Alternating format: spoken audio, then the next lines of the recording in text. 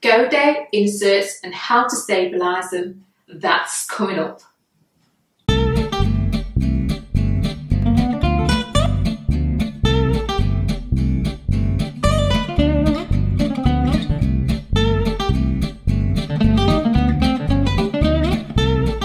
Hello fashion sewer and welcome to FSBTV. I'm Colleen and we are going to be talking about Godet inserts and how to stabilise them.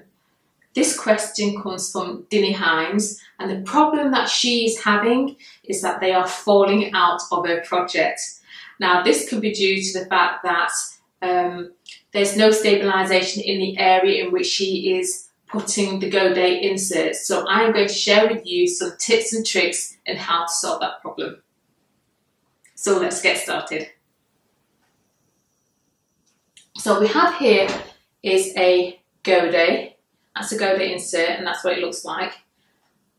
And we also have some fabric here. And what happens is that we're putting a Godet into a slash.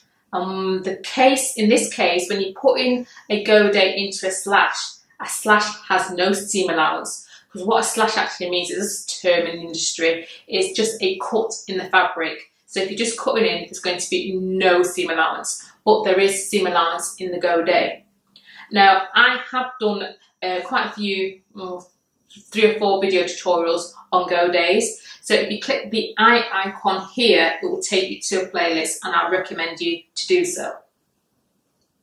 So going back to the Godet, what I will demonstrate is how to stabilise the back of the fabric and give you some tips and tricks of how to sew that into the garment. Now a Godet is found at the hemline of garments, and what it is where you want a lot more volume and fullness to that particular area, as well as it being a decorative style feature.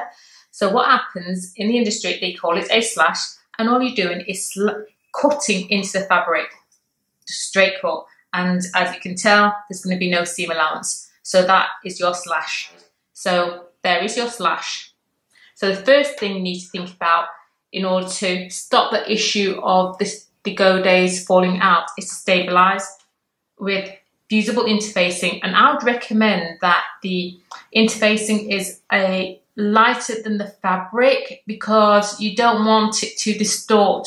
Maybe that's what you're going for, a Godet that sticks out a lot more, but do bear that in mind that if you can keep it to the same weight as the fabric or even lighter would be perhaps a better option. So that would be the first thing you need to do. And the next thing is to consider is when you're putting the Godets into the slash, is that you may also want to put some interfacing onto the seam line of the Godet, perhaps about 2 millimeters above the seam line in which you're actually going to sew may help. So that's something else to consider. And also, if you're still having problems, what you can do is get an extra piece of, just a thin piece of interface and just put it towards the top of the Godet. So you're kind of getting more control and stabilising the area furthermore in order to make sure that they don't come away. Because remember, you are working with 0 seam allowance.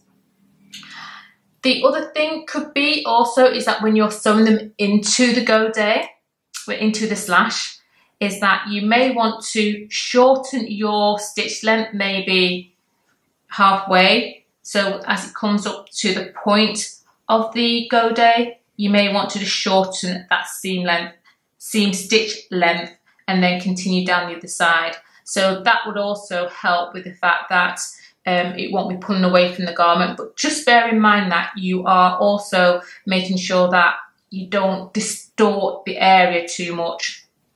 And that should help you with your situations of your Godets from stopping them from falling out. So don't forget, for more tutorials on Godets, do click the icon here in order to access my playlist. Dinny, I do hope you found this tutorial helpful in solving your problems with your Godets coming out of your project. If you're new to the channel, don't forget to subscribe. If you want to receive notifications of when I upload a video, hit the bell. Please do put your comments and questions, and particularly if you want me to answer a question that's worrying you with a project, please put that in the comment box, and I will see you next time.